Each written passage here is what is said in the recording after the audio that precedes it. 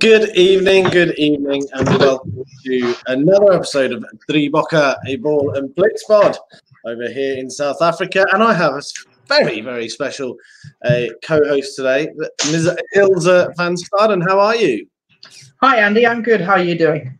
Yeah, I'm all right. The sun's been shining. I've burnt myself like a typical Brit.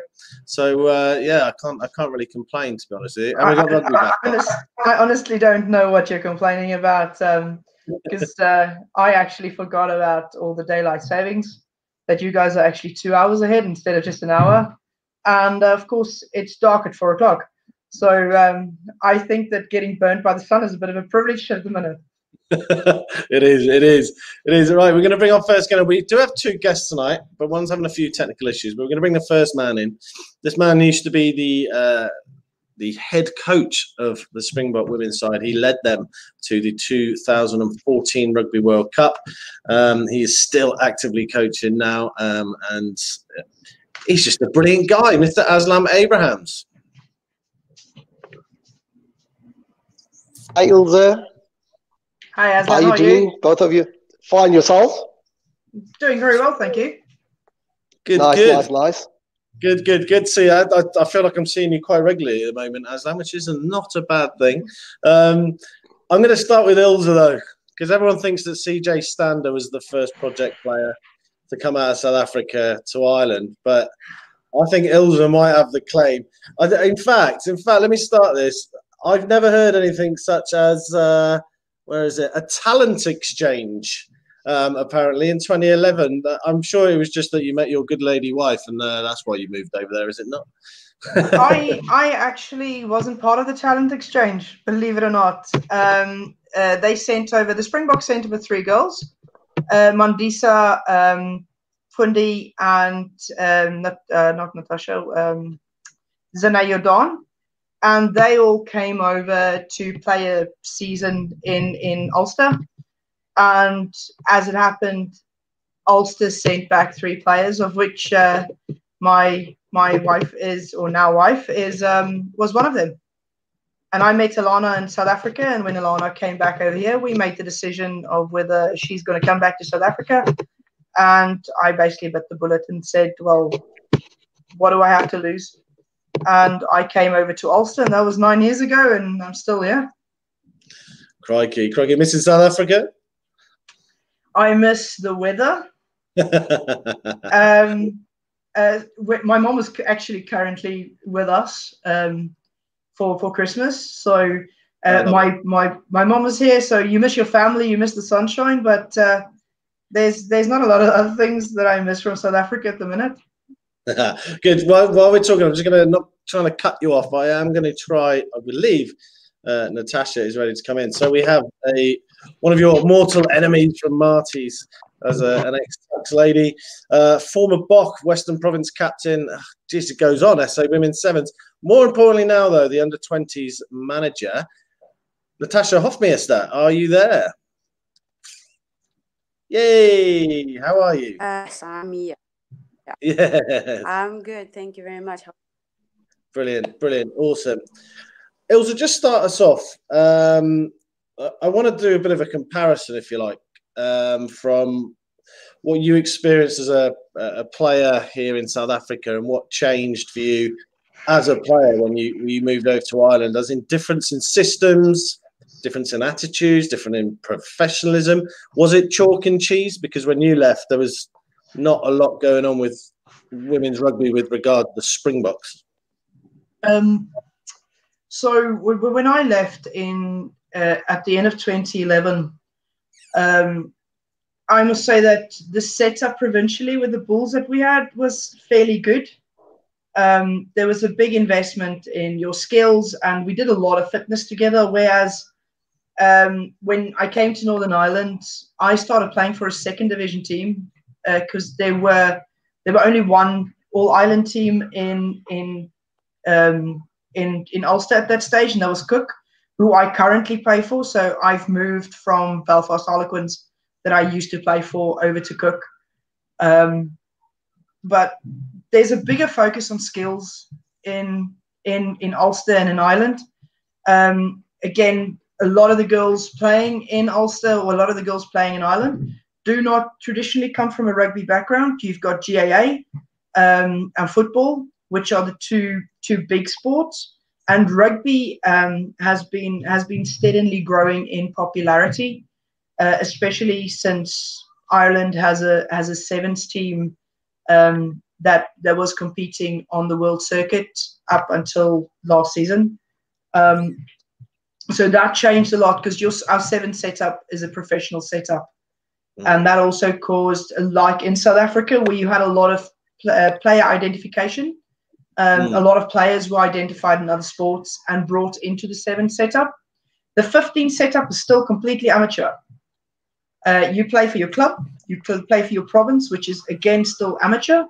And if you play for the national setup, you get expenses, but that is how far it goes. It's not quite like back in South Africa in the day where you had to basically pay your own tracksuit and you had to pay your own. I know that might never have happened with the Springboks, but I remember when we started playing for the Blue Bulls, that was the first year where they introduced you basically getting a set of kit. Before that, everybody actually paid their own way. So in comparison to that, things hasn't changed that much. We are still amateur. We are still a group of girls who come to our club. We do have a lot more support. There's a lot more development being done with us in the sense of personal development. And again, the development of skills. It's a lot more skills focused. And a lot of the fitness is actually left to us to do by ourselves. And we have to take personal responsibility for that because you can't be a professional, even if you're an amateur, if you don't take personal responsibility for your own fitness, and skills can be worked on as a group.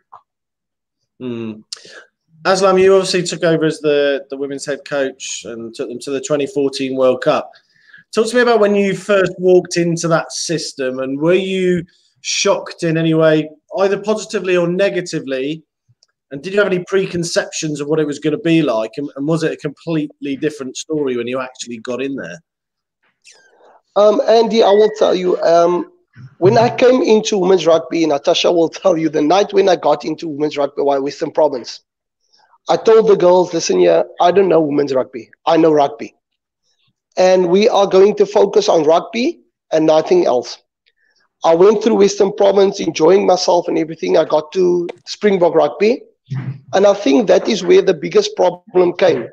At Western Province, we had our trials, I could have picked my own squad, and I could have gone from strength to strength with the squad. By SA Rugby, you got a certain group of girls that were already in the system. And even though that at that moment they didn't play, they weren't on standard, on par, I had to pick them. So I think management by SA Rugby were too involved at that moment by the girls, by picking the team. If you just check the year when I came to Western Province, we were in the finals against the Blue Bulls. 3 girls from Western Province got into the squad. 3 girls of Blue Bulls got into the squad. The border girls, the Eastern Province girls, they weren't even in the playoffs, and they made the squad. 80% of them were in the squad. So I think that at that moment, there were the management of SA Rugby were involved at the coaching or the picking of the team, and they didn't allow me with my management to pick the team. So I think that I was very positive when I got there, but after a while I got negative due to the fact that I knew that a certain player can be in the squad playing for me and get us where we want to be at that moment. And what sort of resources were available to you? Because you hear about these coaches that are just constantly traveling around the country, going to watch players, going to every game under the sun. What sort of player access were you getting? What were the facilities available? I get some video footage. I had some video footage to watch the girls. And before we went to America for the Nations Cup, the only time we were together was 2 weeks prior to the Nations Cup. And we went there with a group of 28 girls. When we got there, South Africa 28 girls, the Americans got like 64, the whole squad was there. The English girls were 52 in the squad. And it was we're going there with a step behind all the other teams. Yeah, Ilse, from your perspective, obviously you've now represented Ireland, which is fab. But when you were coming through the ranks and looking at South African national rugby, was it something that was on your agenda to represent, wear the Springbok shirt? It means so much here. Or did you feel that it was always going to be out of reach? I was actually part of the Springbok setup, and as far as being invited to training camps since 2007, and it was just always out of my reach. Whether I was the fittest or the strongest, that is beyond it. We all know that there's certain selection choices being made that people don't always agree with. Take prime example is John Cooney at the minute in the Irish squad. Everybody believes he's one of the best scrum halves in the Northern Hemisphere. He's not in the Irish squad. And as a player, you have to deal with that. And when I left South Africa in 2011, I always felt that was one of the things that I missed out on. But I came to Ireland, I put the work in, and I got selected for the 2017 Women's World Cup in the Six Nations. Amy Barrett was actually the referee who refereed my first cap. So and I used to play against Amy Barrett. I was in camp when Amy was still a player. I was actually in camp with Natasha several times as well. And I do feel like I'm not going to sit here and say, oh, the South African system is this or the South African system is that. Everybody knows what's happening. Everybody can see what's happening. And I do believe that if the coaches are allowed to pick the players that are in form, South Africa will be an absolute force to deal to. You will literally steamroller teams. But due to people making certain managerial decisions, South Africa is currently 10 years behind the rest of the world. I take Ireland is about 5 years behind the rest of the world because we've got that set up as well, where we're in camp literally a couple of times before, like a month before the Six Nations start. And then if there's nothing over summer and there's nothing in the autumn, there's a couple of checking camps over that period, but it's not intensive. No. Andy, I just want can I just ask a question for Ilse? Ilse, you left in 2011, but did you come back to play for the Bulls in the final? I think it was 2013 against Natasha then. Yes. Yes. And Andy, I just want to tell you something. The week before the finals, I just heard about this lady coming back from Ireland. I think your nickname was Killer. Am I right, Ilse? That's a long time ago. And I mean, the whole week I just had to hear about Killer, and Killer's going to kill us. And I mean, at the first 3-4 scrums, she actually killed our scrum. So she was on par to get invited to a camp the year after that. And when her name came up, the only thing I heard was, no, I can't invite her. I can't invite her. So obviously, I couldn't ask why. There wasn't answers on that. And I mean, Ilse, she's right, stating that the managerial system is involved in the coaching and picking of the teams. And I think that is where we are going wrong at this moment. I think one of the big things that we should probably talk about is after that 2014 Rugby World Cup, obviously didn't play any international rugby for what, 3-4 years? I think 2018 was the next international rugby, which is fine. It's not fine at all. It's actually dreadful. But they obviously pinned their colours to the mast of the Sevens circuit. So a question. It was a question for Natasha actually, because she was in that squad, and they qualified for the Olympics. Only for Sascock to say that winning the Pan-Africa Championship is not good enough standard for them to put the women's Springboks in the Olympics. How are you, as rugby people, supposed to pick your jaw up off the floor of that and try and continue to move the women's game forward? Andy, I will ask you a question. If this had to happen to the men's team of South Africa, would SARU allow this? No. Now, why are they allowing this to happen to the women in rugby in South Africa? There was just there was a public apology from our good friend Regan Hoskins, and there was no fight. I've read a lot about it today. There was no fight. It was just we're disappointed with the decision, and on it goes. But my point is, you go to an Olympics, okay, they probably wouldn't. The likelihood is they wouldn't have medalled, okay. But then in saying that, we didn't think Wales would win the men's sevens World Cup a few years back, right? No way. Nobody thought that was going to happen, right? No way. Okay, I'm not saying they would have medalled, but going to the Olympics equals funding. And that's my biggest surprise, is that in an amateur game, funding, Ilse, must be like gold dust. If funding is like gold dust, it literally is. I'm not even going to start telling you how much it cost me to drive up and down to Dublin. I've read your interview. It's a lot.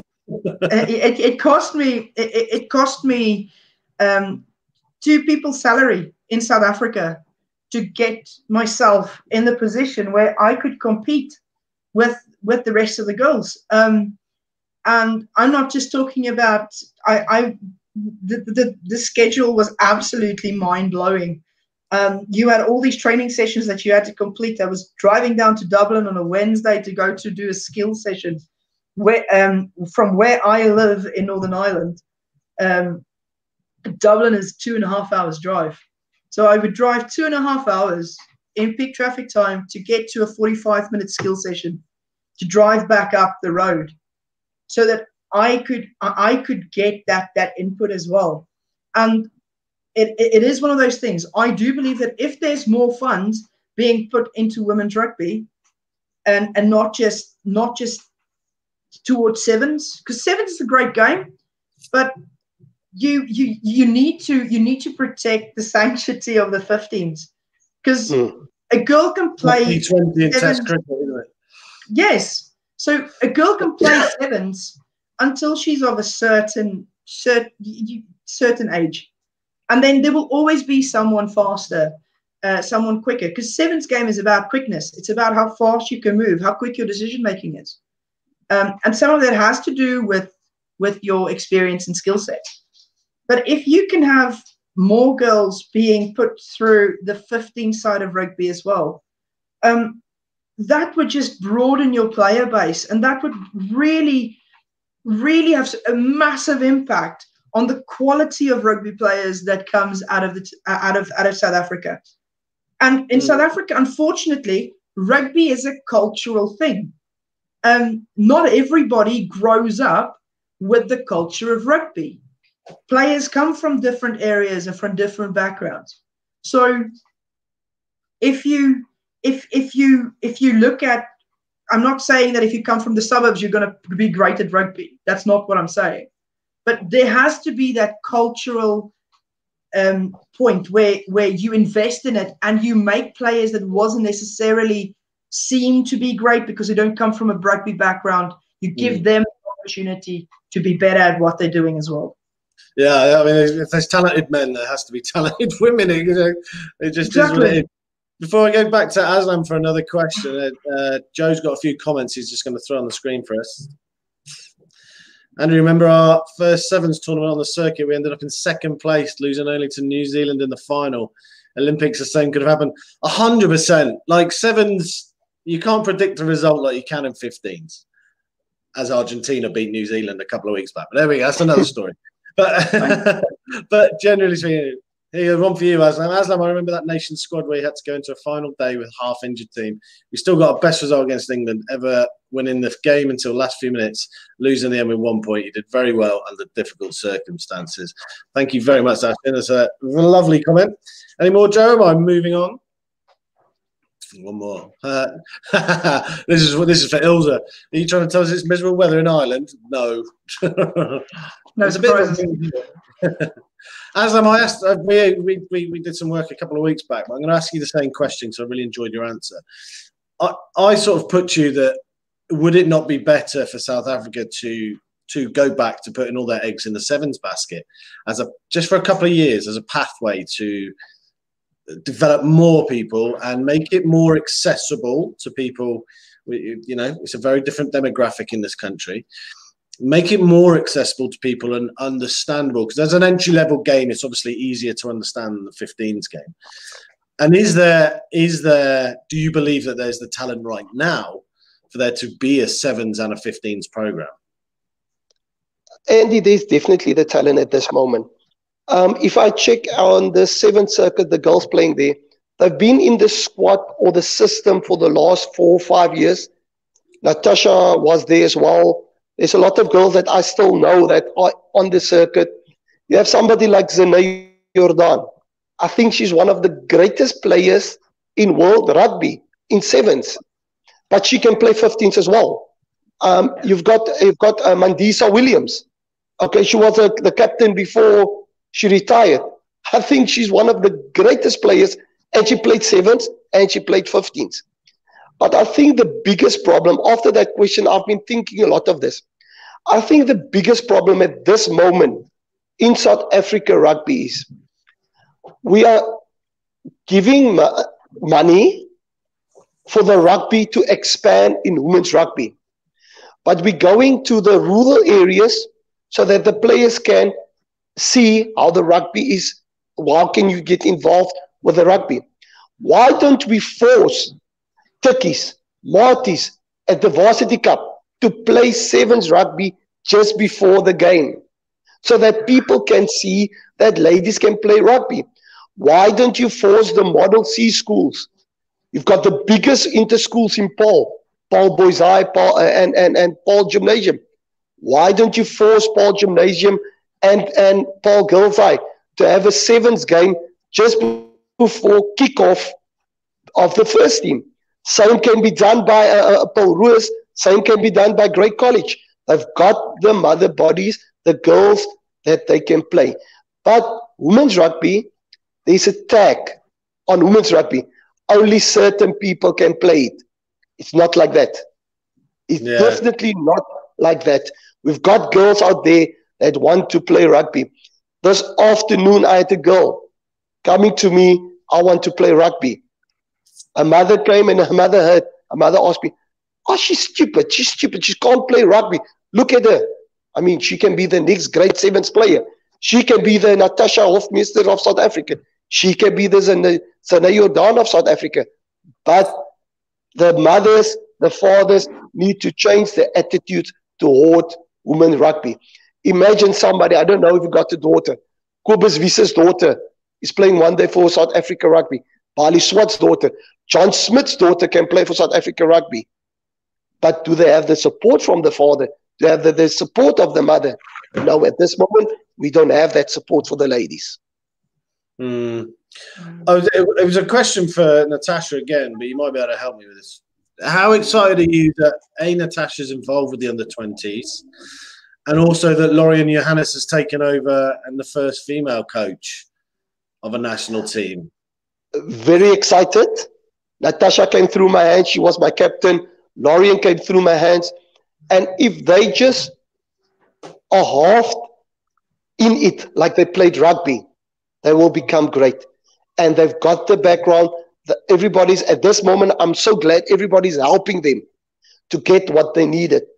Lorian will go far. That I promise you.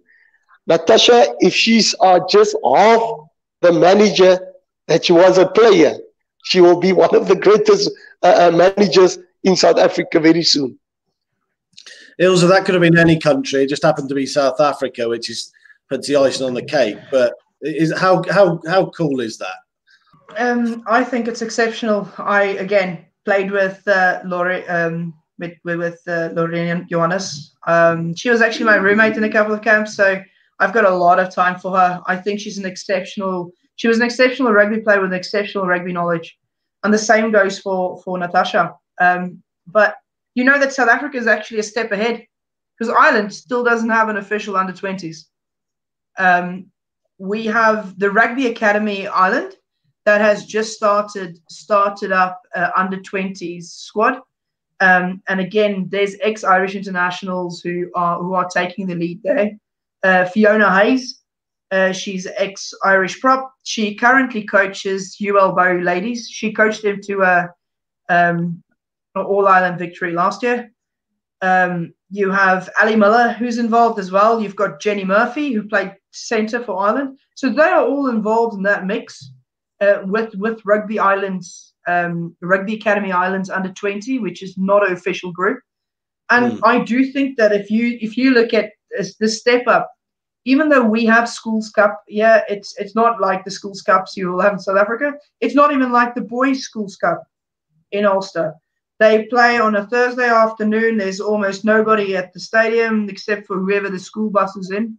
They don't even play full pitch, full contact rugby. There's some of it's tag, and it's more almost like a sevens type game, where the Ulster Schools Cup final is a full blown Offies boys high affair, like you would get in South Africa. There are thousands of people who go to the stadium. It's broadcast live on television. So just so that you can measure, that is the difference between men or boys and girls rugby in Ireland. Again, no official under-20s, where the Ireland men have an under-20 Six Nations. There's no under-20 women Six Nations. Right. And then whenever those players come up from the junior under-18s, and they step into senior teams, a lot of them have a bloody rude awakening. Because they come up against players like me, who I am at 100 kilos still fairly physical, where you don't have that level of physicality at your underage levels. So I do believe that South Africa is definitely onto something with that under-20 squad, because that will give the girls confidence from coming from a junior squad into the senior squad and making a much needed impact on the international level. Yeah. Joe, I think we've got a comment from Angelique there. Oh, Natasha, making a comeback. Have we sorted it out, Natasha? Are we good? When will they start allowing girls rugby in school, even allow them to play with the boys? That isn't a question for you. You just walked through the door. I haven't just bombarded you. It's all good. I'd flip that on its head and say, when will they allow boys to play other sports that aren't so male dominant, shall we say? Because they're told to is probably the answer to that. Final one on where let's say senior women's. In fact, no. So I'm going to change tact. Natasha, we were just talking about you getting involved with the under-20s, and Lorien. How excited are you for this journey you guys are on at the moment? It's a good opportunity for both of us, seeing that we've coming from through the ranks. Very excited for the future, and I'm very happy for Lorien that's being part of the senior squad as well now, being an interim there at their training camp. But I see a big future for the ex-players coming through.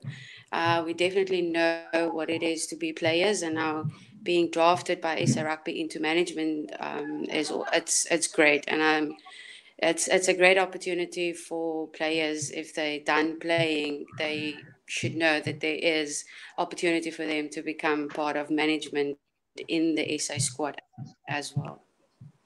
And the level of talent that you're working with, are you excited about that level of talent? Level of talent with the under-20s, there's a lot of talent there. I mean, some of them has been drafted up to the senior squad. And there's some of them that's still too young to actually go up to the seniors, but we're already seeing the talent there. We still want to keep the young ones with under 20s to make under 20 squad stronger to compete against, your other international teams. But I think the under 20s, it's a good platform basically for young girls to compete in the senior squad. So under 20 side, South Africa has a lot of talent. They just need to be grafted the right way.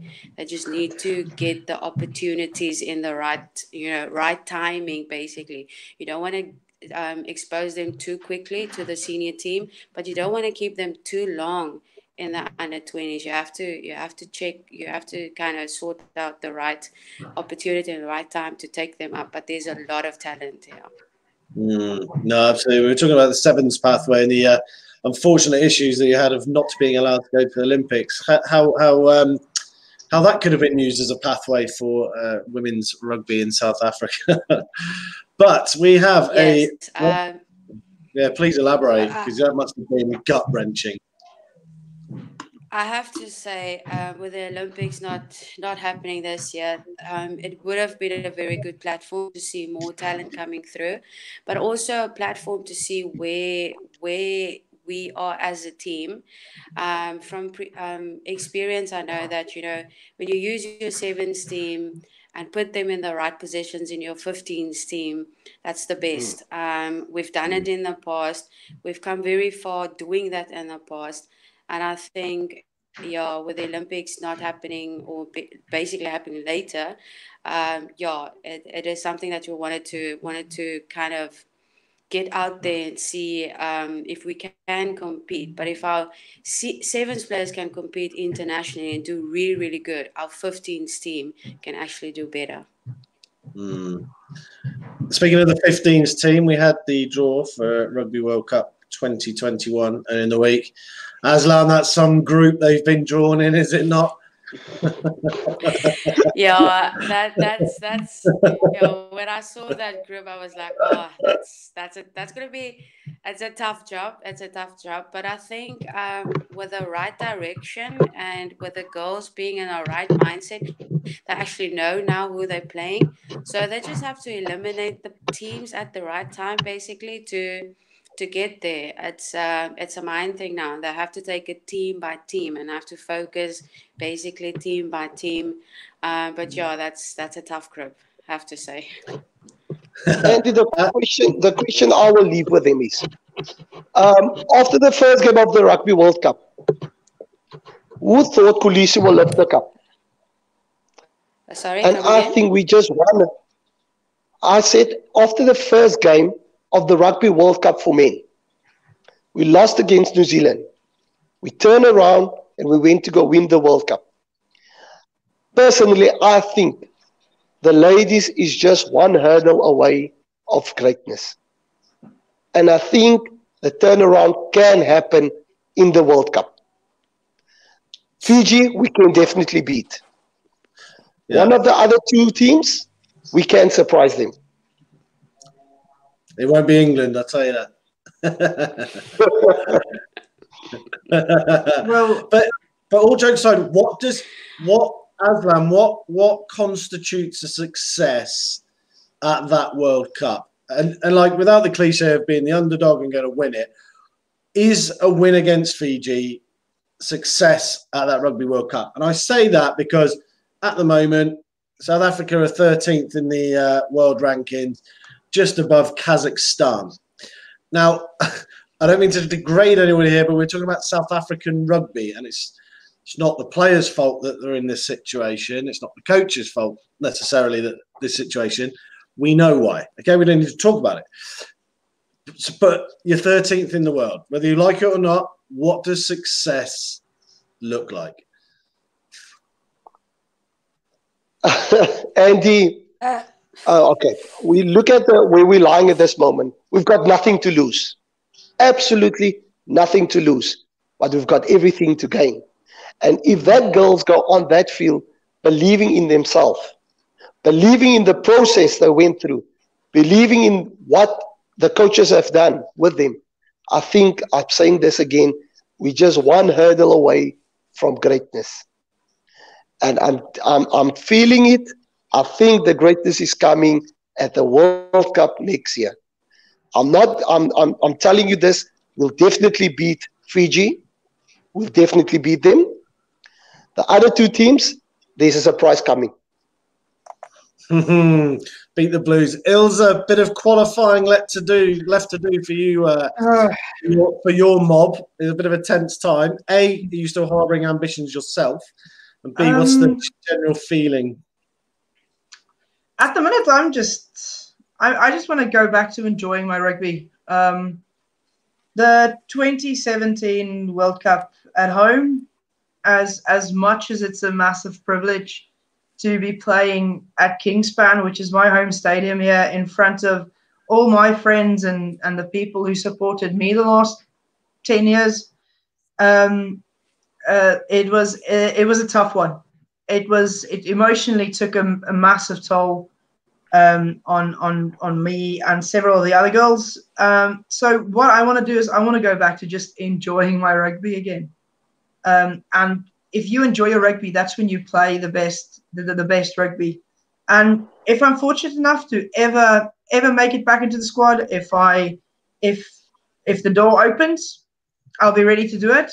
But I am also, I turn 38 next year, and I know Lindsay Peters is 40. But Lindsay is a complete different animal. She took up rugby really late, where I played. I think this is my 20th. This is supposed to be my 20th season of senior interprovincial rugby. As a prop, I still play 80 minutes week in and week out for my club, and that is tough on your body. You don't recover as quickly. So, for myself, if I'm privileged enough, if the opportunity comes knocking, I'll take it. But I'm not holding my breath, and it won't completely and utterly devastate me if it never happens again. As for Ireland, I was in that squad that basically didn't qualify, and it was a really tough pill to swallow. So they hinged a lot on placing in the Six Nations last year, which it didn't go too well then. They have been building on a young squad, and there's a couple of really exciting players that's coming through. Someone like Dorothy Wall, who in the last 2 games have been exceptional. You've got some old hands like Claire Malloy. Claire Malloy came back from a sabbatical, and the very first game she was back, she got player of the match. But there's a lot of the Irish girls who currently actually play in England, and they play in that Premiership, which is semi-professional. They get treated like professional rugby players, and that league is actually still going, where the All-Ireland League is to an extent being suspended due to COVID. So the first thing that the Irish women needs to do is they have to go to that European qualifier and hope to gain a place there. And I think there's still, is it the final qualifier that is still open? But they have a shot still against the likes of Scotland, who upset them last year. But the Scottish women are having their own issues. I'd say due to health issues. The ex-Ireland coach Goose Philip Doyle has stepped away, and they now have an interim coach. You have COVID that's playing havoc with everybody's schedules, and I would say that if the Irish women was playing those qualifiers in December like they were scheduled to go ahead, they would have qualified. But it's again being put back with nobody really knowing what's going to happen to the Six Nations next year, what's going to happen to the qualifying process. I just think that Ireland will either end up playing a lot of rugby in the lead up to the qualification, which might make them really sharp, or it will go completely the other way, where you will have a squad of 40, 50 players, with some players being completely and utterly overplayed. That would be detrimental to the squad and how they get together. Yeah.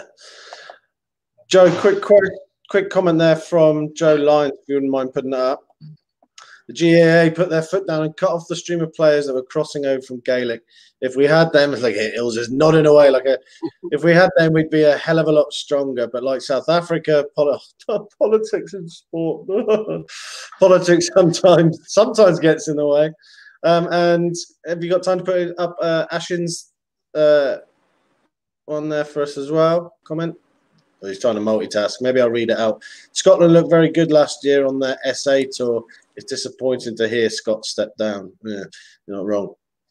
Yeah, look, we just want competitive rugby across the board. We sort of almost want it to not mirror the men's game at all. That's not what I mean, but more competitive nations is what I'm saying. That like every test match is good. But I think we're getting there. And I think, Natasha, just to jump back to you on where SA Rugby's heading at the moment, I've been reading quite a bit. They're starting to bring on stat sports, for instance.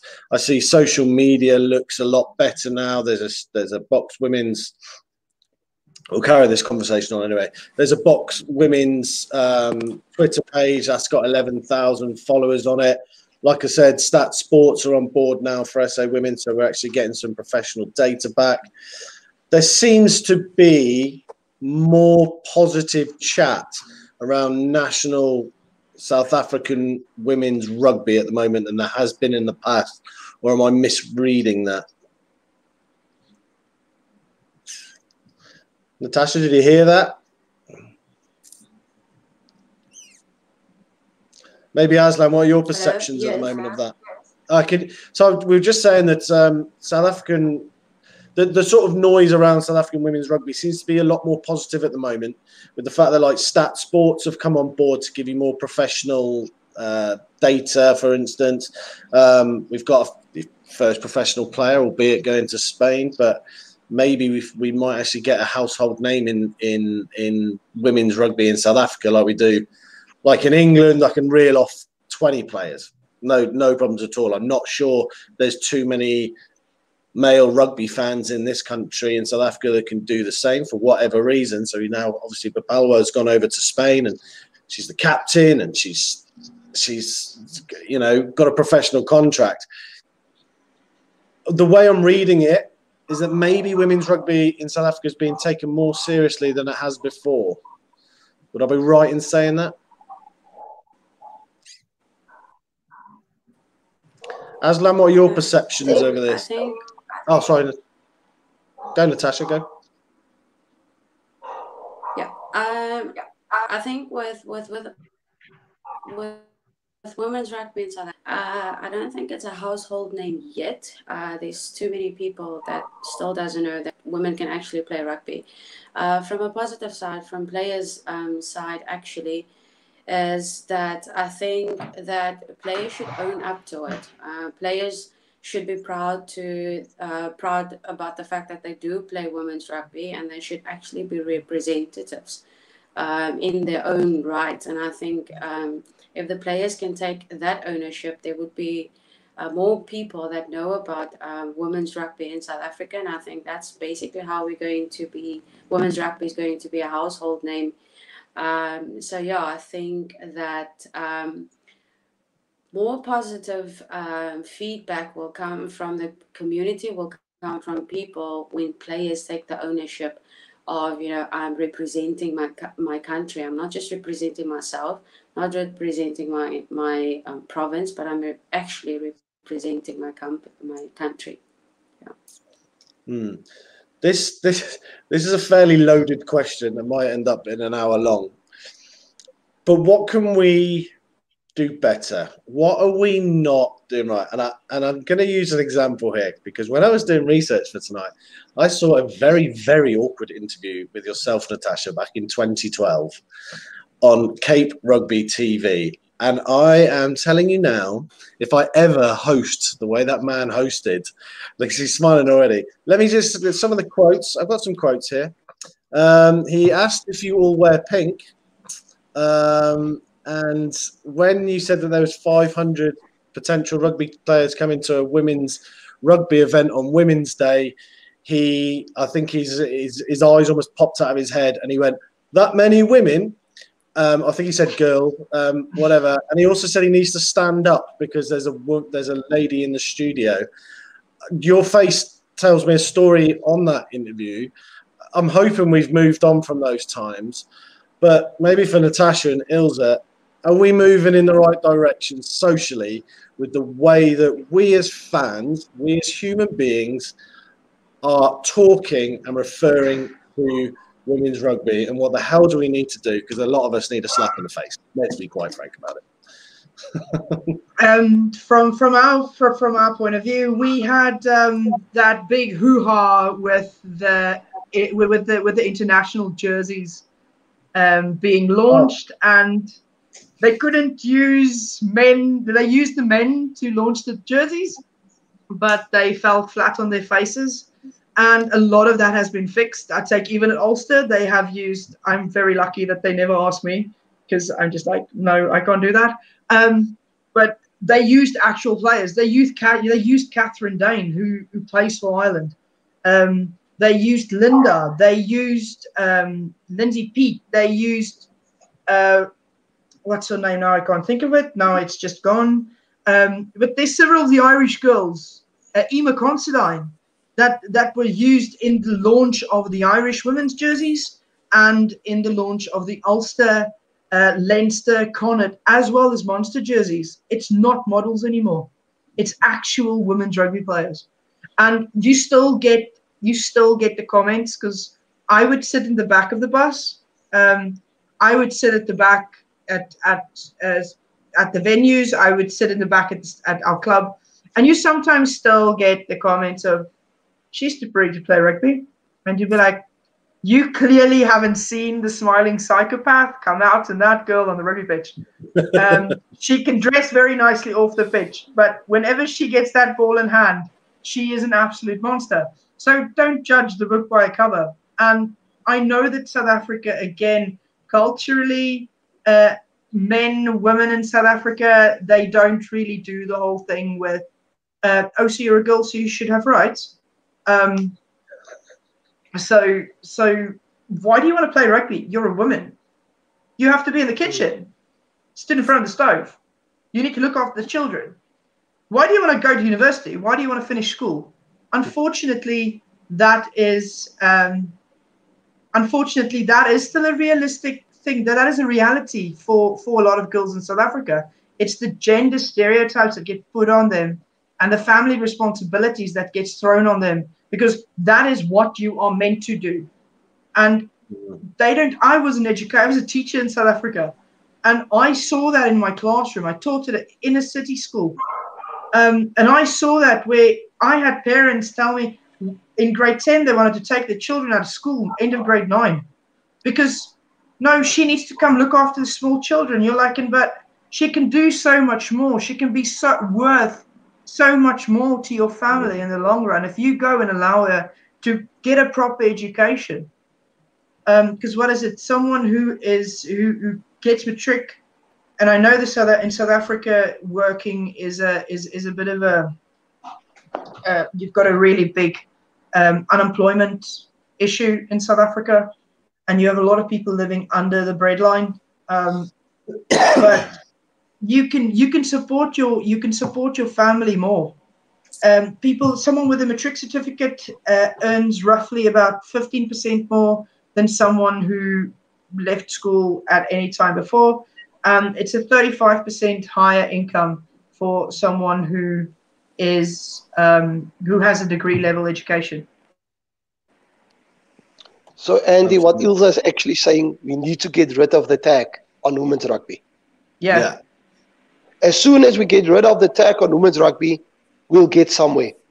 And I think 5 years ago, I don't know if Natasha is going to say yes or no, but if South Africa rugby made something about Mandisa Williams, I class Mandisa Williams on the same level as a Francois Pienaar, as a John Smith. She's the Francois Pienaar, John Smith of women rugby. And if we took her 5 years ago and made her the ambassador of women's rugby in South Africa would have been big already. Yeah. And Natasha, please finish us off on this subject because you must get it all the time. And usually from a man who will go back to his house and say, "Oh no, rugby's for everybody. That's why I love it so much. It's for all shapes and sizes." Da da da da. But really, that's not what they think at all. What are we doing wrong? And do you agree with us about everything else? Have you got anything to add to what Ilse and Aslam have said? Like I want to add on to what Ilse said. Yeah, there's too many people that think that when a woman plays rugby, then she's automatically supposed to be a butchy girl or less feminine than a girl's supposed to be. But I think that's where the problem comes in, because not all rugby players are butchy girls. Not all rugby girls, is less feminine. We can get into our rugby gear for rugby training, but as soon as we want to go out or have a fun time, we can also, dress up nicely, do our hair, put on some makeup or heels or whatever. So I think it's that whole thing. People think that that plays rugby is supposed to be butchy girls, and not all of them as butchy. Yes, you can't choose ladies that play rugby that's more butchy. That's what they want to be. But at the end of the day, we're still women. It doesn't matter if we're less butchy or not. I think the fact that people automatically think that, okay, it's women's rugby, so they need to wear dresses when they have to wear formal wear. Not all girls look nice in formal wear when it comes to dresses. But I think everybody looks great when it comes to nice formal pants or shirt, but it's still feminine, it's still ladylike. I think there's too many people in the country that think that all women that plays rugby are supposed to be butch, and that's not the case at all. Yeah, I'm cringing. I'm absolutely cringing. I'm not digressing, but that England Rugby did an amazing bit of content a couple of years ago, and they got all the women rugby players, the Molly Watermans and people like that, all in the same room, and they asked them questions that they found on social media, such as, does it hurt your boobs when you play rugby? Are you all lesbian? It was brilliantly done.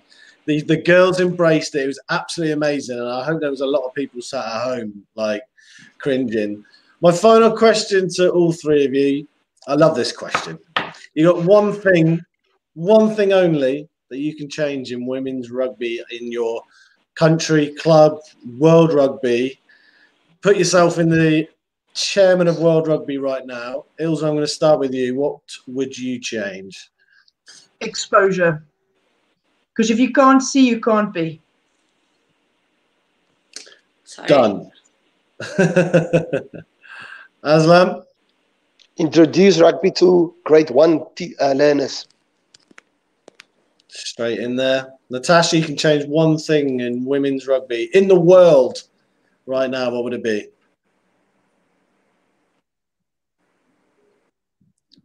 Well, she's just trying to bring up again some brilliant comments. And thank you so much, everyone, for your comments on the side. So if we can agree 1,000% with you, Aslam, and this is a legend, easily one of the best in the world.